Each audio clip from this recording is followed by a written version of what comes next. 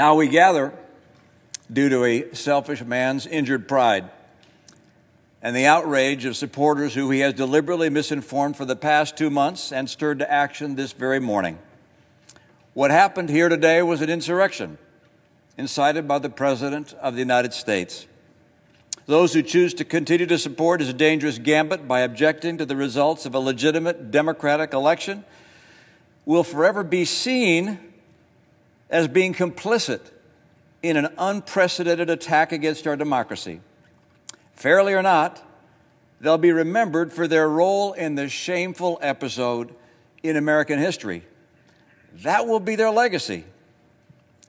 I salute Senator Langford and Loeffler and Braun and Daines, and I'm sure others, who in the light of today's outrage have withdrawn their objection.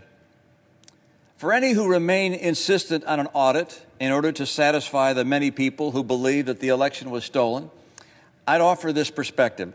No congressional audit is ever going to convince these voters, particularly when the president will continue to say that the election was stolen. The best way we can show respect for the voters who are upset is by telling them the truth.